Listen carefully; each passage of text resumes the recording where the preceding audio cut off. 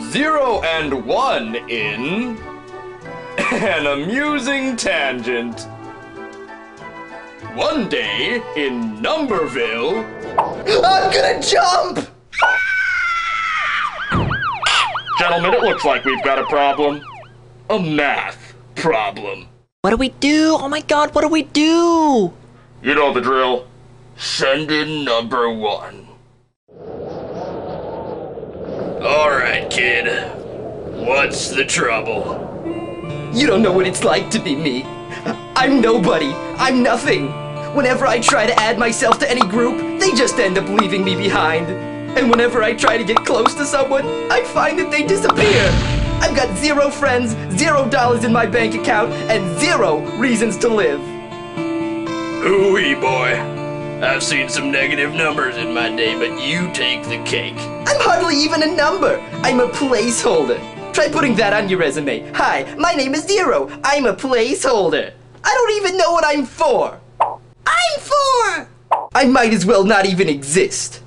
Well, technically, you don't exist. See what I mean? Well, I'm through with not existing. I'm gonna kill myself!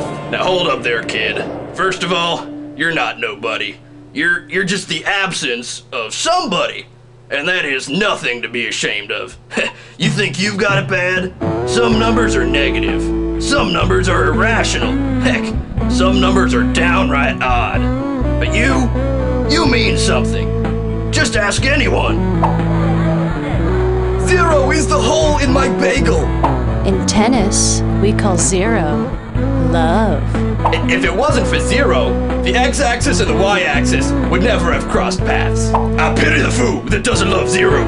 Most of all, if it wasn't for 0, there would be no decimal point. You mean? Yes.